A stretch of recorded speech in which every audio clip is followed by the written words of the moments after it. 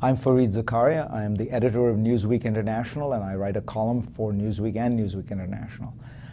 I'm going to talk a little bit about education, about the state of American education.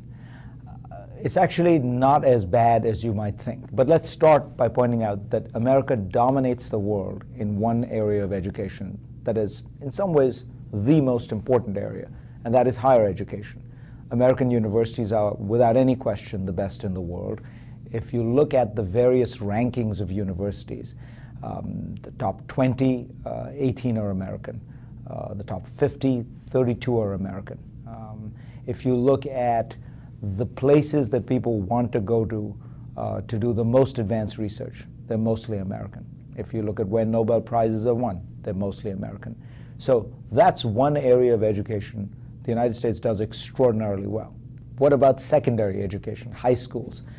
The United States does very badly in those international tests you've heard about. But a lot of the reason is that American averages are brought down by very low-performing inner-city public schools. Finally, let's take a look at the overall philosophy of American education, what America teaches, how it teaches it. Most of the world teaches its students how to take tests. American education teaches people how to think, how to solve problems. This is much more useful in the real world. So as you can see, I'm a big fan of American education. Now, there are several deep problems, and the most worrisome part about the state of American education is our problems are in some ways getting worse or not getting fixed, and the rest of the world is beginning increasingly to copy the best parts of the American system. So the rest of the world is moving closer and closer to the United States as virtues. Meanwhile, we have our vices. We have about a third of our schools that are utterly and totally dysfunctional. We have funding in the public universities getting so thin and so bad that we are effectively destroying our public universities, which has been one of the crown jewels of American education.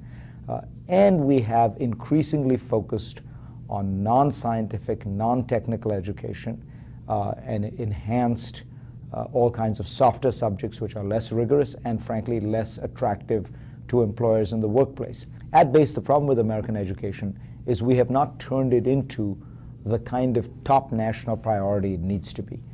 We're not focusing on it enough. We're not focusing on the key reforms that need to take place to make the system more flexible, more fast-moving, more dynamic, more merit-oriented.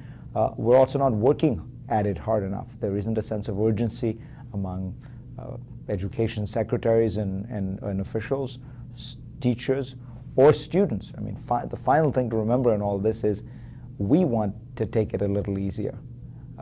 You can solve all the problems in the system and you can get better teachers, but ultimately you need to have a sense of urgency among students that the learning of skills in a globalized world is an absolutely essential part of how we're going to compete.